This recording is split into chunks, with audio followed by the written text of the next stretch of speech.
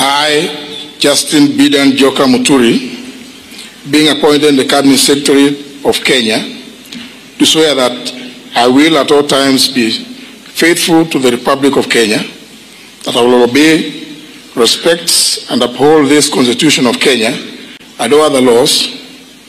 of the Republic, that I will well and truly serve the people of the Republic of Kenya in the office of Cabinet Secretary, that I undertake to hold my office as Cabinet Secretary with honor and dignity, that I will be a true and faithful counselor to the President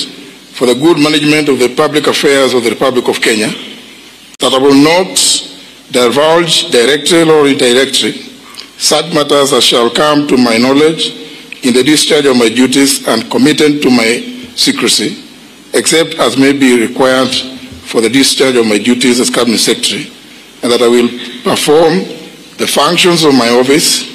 conscientiously and to the best of my ability. So help me God.